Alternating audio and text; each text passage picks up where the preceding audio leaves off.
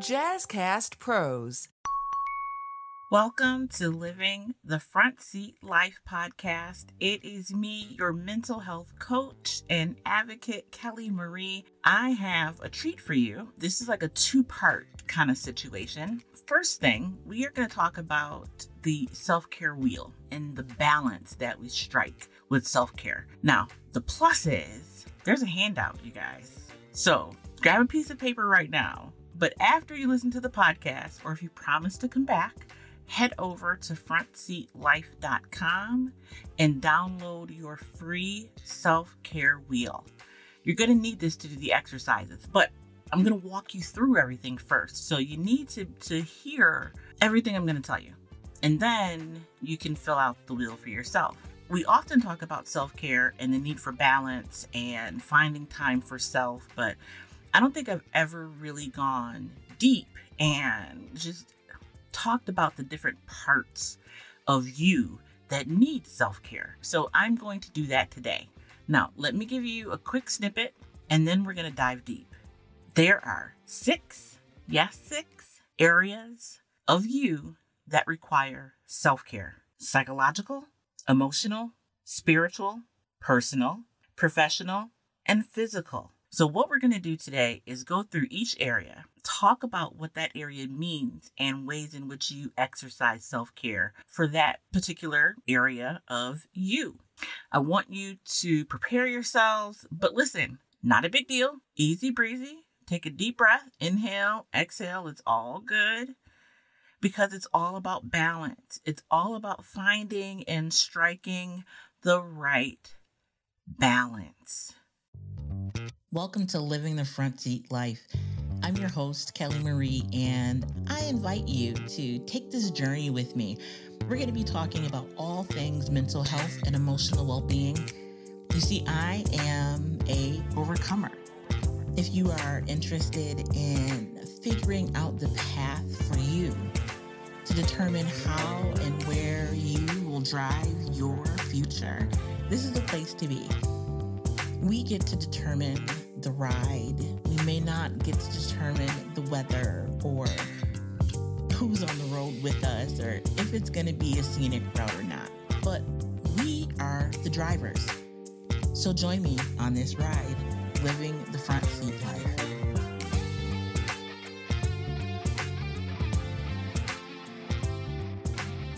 Recording from Buffalo, New York.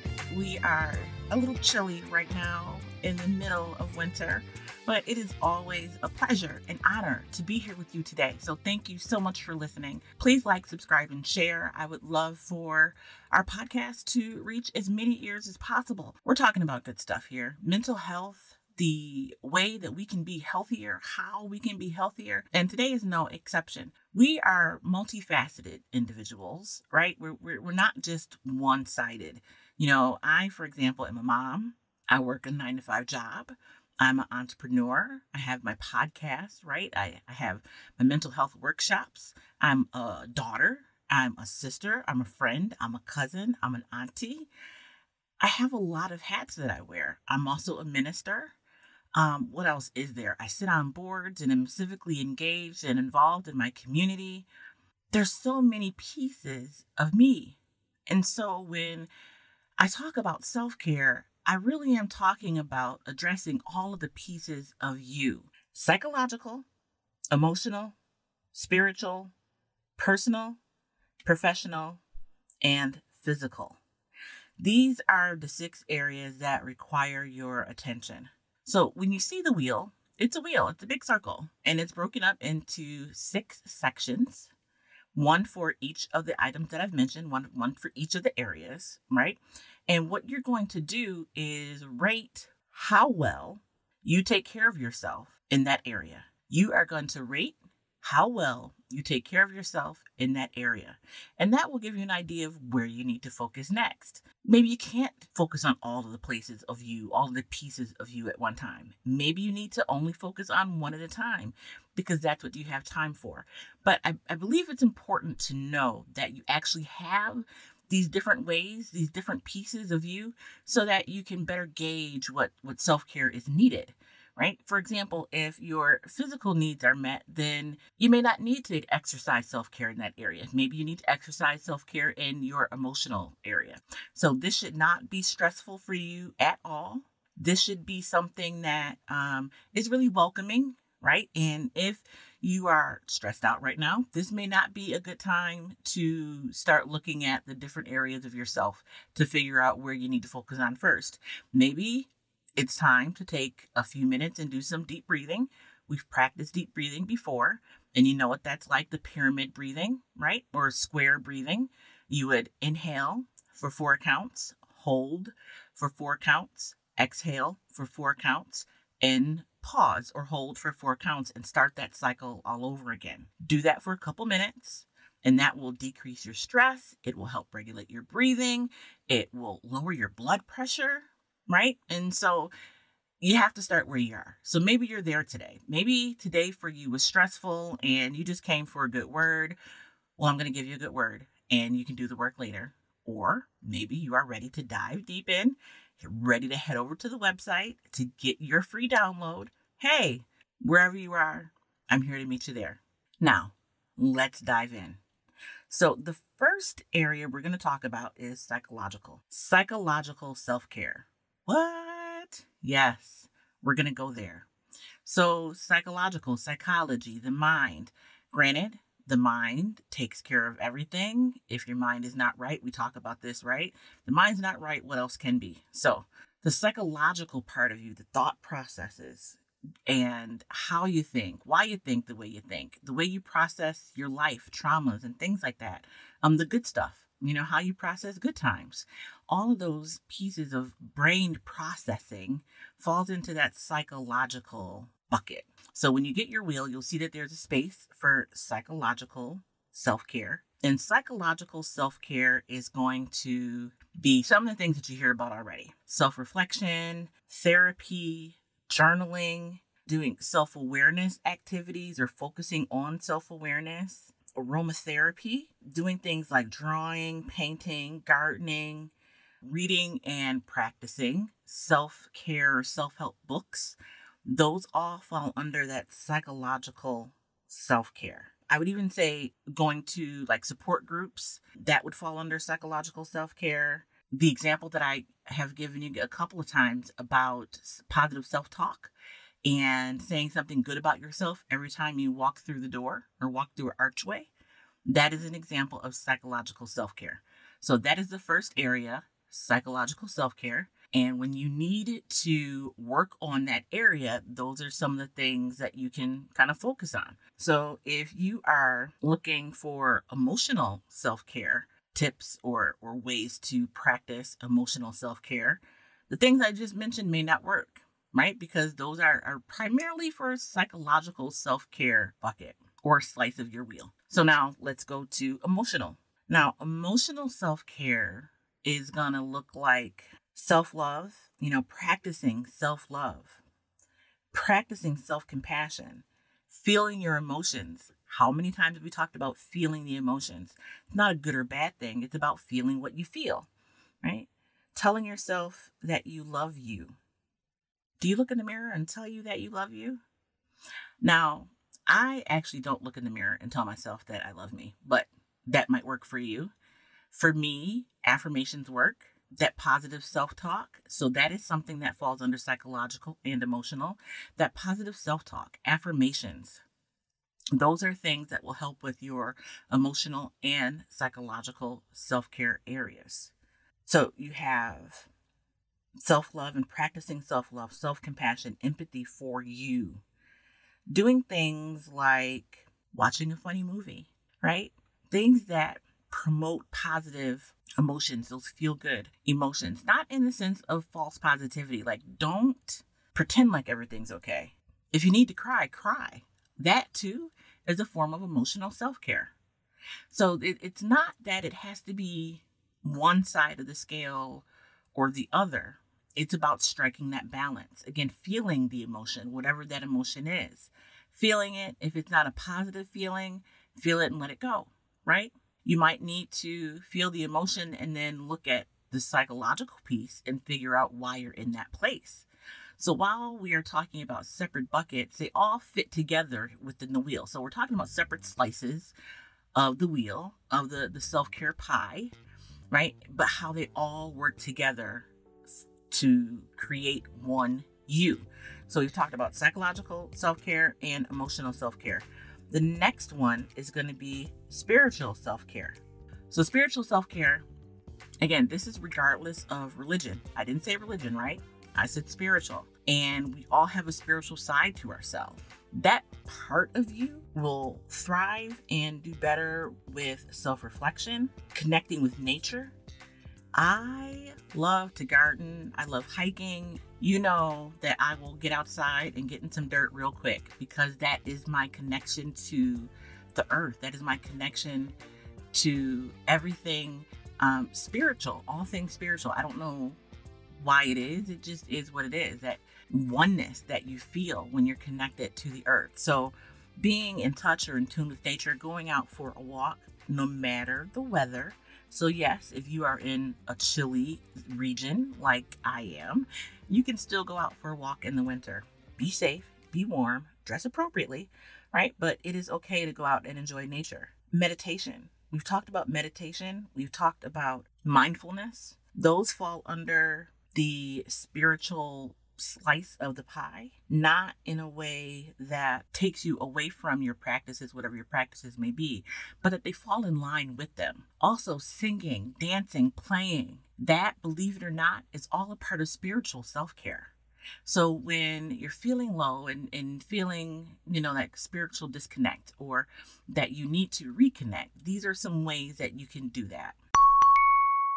Girl, where have you been? I haven't seen you at work in a while. Girl, I quit and started my own business. Really? That's amazing. How did you do it? Well, I've been listening to this Beauty Boss Millionaire podcast, and it really helped me change my mindset from an employee to a CEO. All that from a podcast? Yes, the Beauty Boss Millionaire walks you through the process of starting a business and making your first million. I need that in my life. I need someone to help me. Just go to beautybossmillionaire.com or pull it up on your favorite podcast app. It's time to boss up.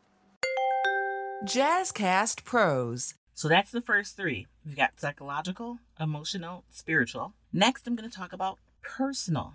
Now, this is personal to who you are as an individual. So one of the things, we hear a lot about purpose and finding your destiny and living in your purpose. And that is something that a lot of people strive to do. And you may struggle with trying to figure all of those things out. But that is a part of the personal self-care journey.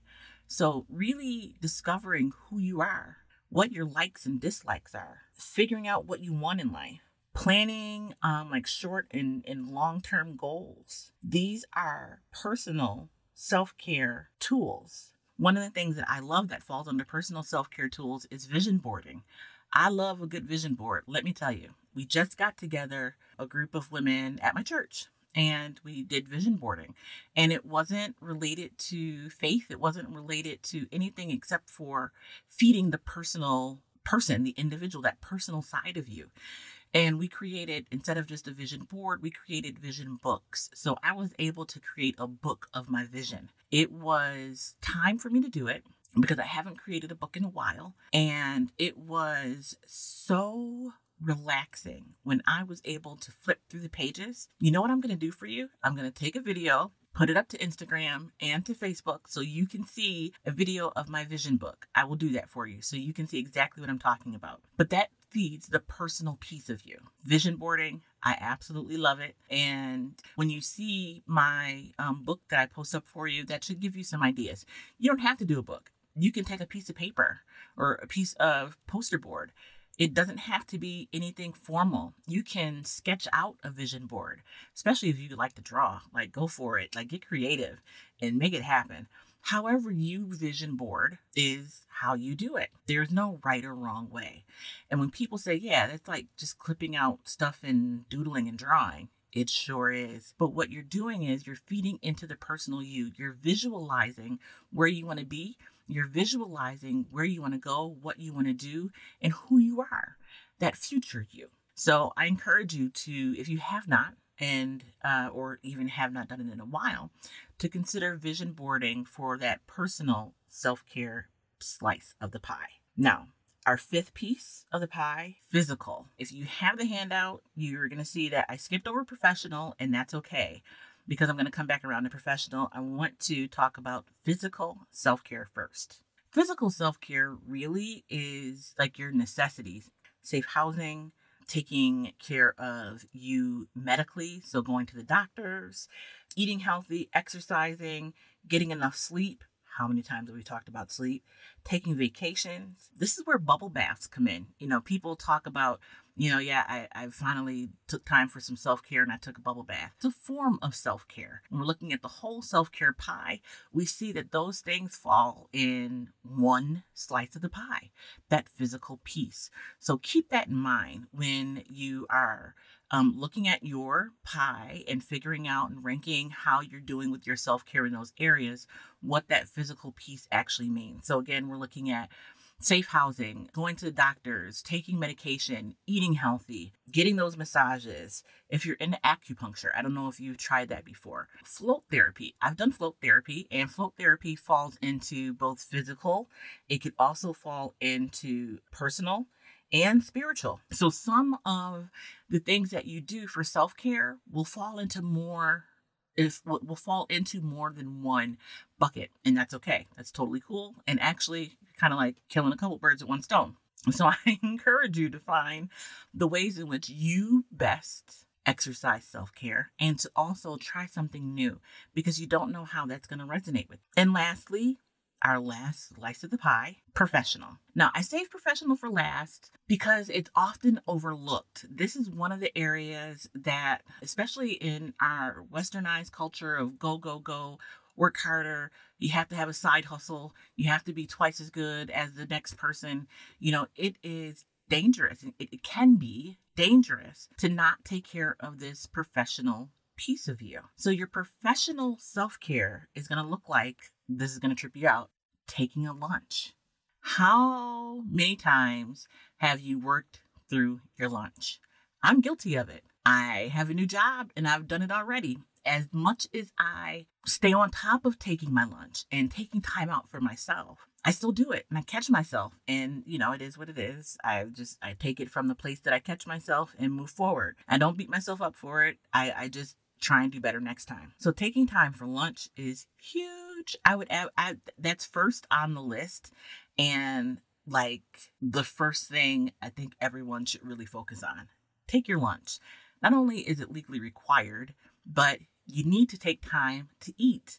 It's also time to practice mindfulness if you like, a time for meditation. You can use your lunch to focus on other areas of the self-care wheel. Take your lunch, please. Yes, thank you. Setting boundaries, saying no, knowing what your job is, knowing what your job isn't, not working overtime. I know that a lot of folks, especially if they're salaried, will, stay over extra. You're not getting paid to do that. You're there to work your 40 hours, and go home, y'all. Do the job you're getting paid to do, and that's it, right? That goes back to setting boundaries. It's easy to give more. It's easy to want to do more. And we're taught that is how we're supposed to function in this rat race, this 9-to-5 thing. But here's the thing.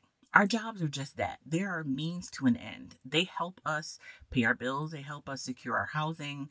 They help us feed ourselves and our family. Jobs are not supposed to be our lives. They're a piece of our life. They're a part of the pie. And I'm really excited to announce that our next podcast, I have a guest, and she is absolutely amazing. I cannot wait for you. Can you hear the smile in my voice? I cannot wait for you to meet her. Gabby Iannello is the corporate quitter. She is going to come and talk about how she quit her 9-to-5, why she quit her 9-to-5, and what employers need to do in order to keep their employees. One of those things is like encouraging your employees to take their lunch. Go for a walk during lunch, right?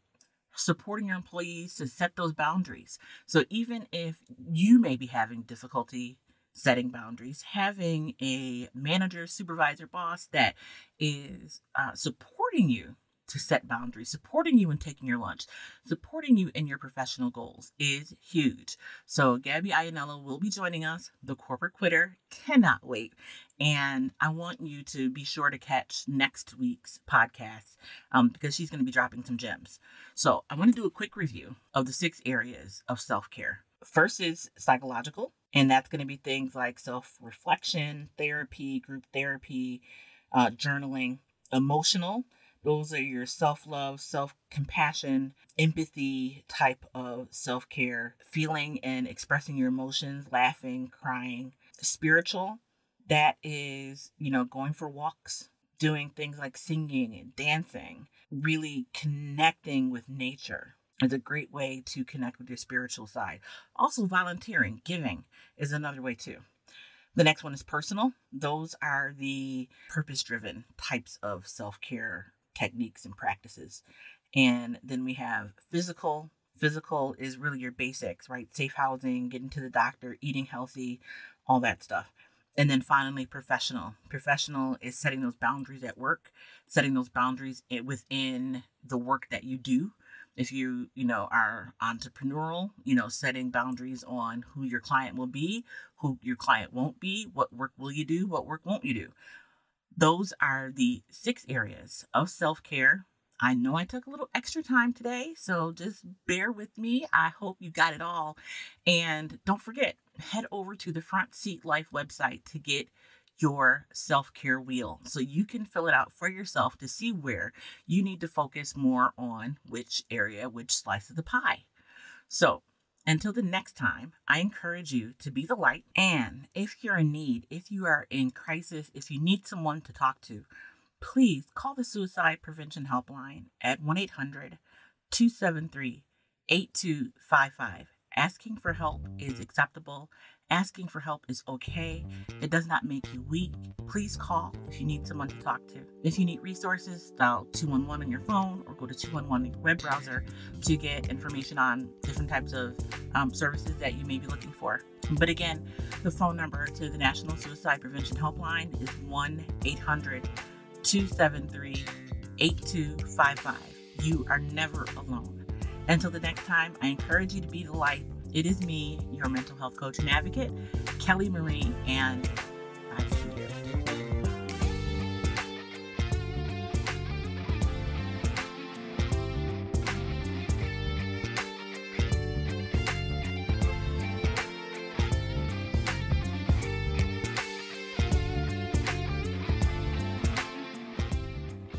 Welcome to Igniting Hope Radio, where we realize the differences between equity and equality. Here at the Buffalo Center for Health Equity, quite frankly, we don't want equality, we want equity.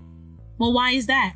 When you look at a Black woman are twice more likely to die from pregnancy or childbirth-related causes. Here in Buffalo, New York, 12 years of life is lost by each person living in specific areas of Buffalo because of their race. 0% of health should be determined by where a person lives. We hope that you will join us weekly for your daily dose of hope as we ignite the hope in the hearts and minds of those who share our 5 foundational pillars. We want equity, access to affordable health services of decent quality, social cultural awareness and consciousness. Pastor George will also be joined by national, local, and global leaders who are experts in the field of social determinants of health, such as education, unemployment and job security, food insecurity, housing, basic amenities, and the environment. The only way to change hearts and minds is through emotional engagement, to get people behind it, and continuously support the concept with facts. This is our aim and our mission weekly as you join Pastor George on Igniting Hope Radio.